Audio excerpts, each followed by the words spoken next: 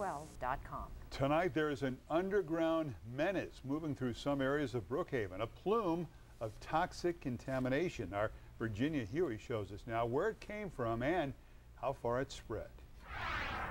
Just beyond belief that we would have been drinking all of that. Karen Hassan of Brookhaven says she was disgusted when she saw this brown water coming out of her well water pipes.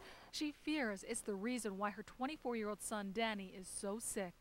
My son is suffering from chronic Lyme, and he's got all sorts of elevated metals in his system.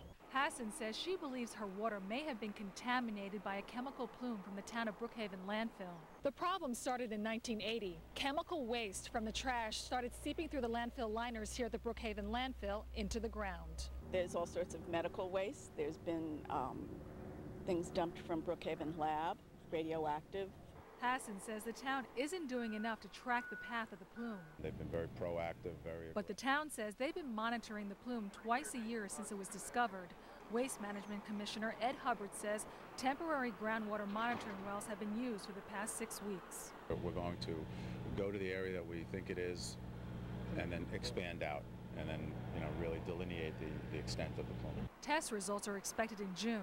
Hubbard says residents with public water are not affected. The town offered to switch homeowners with well water to public water.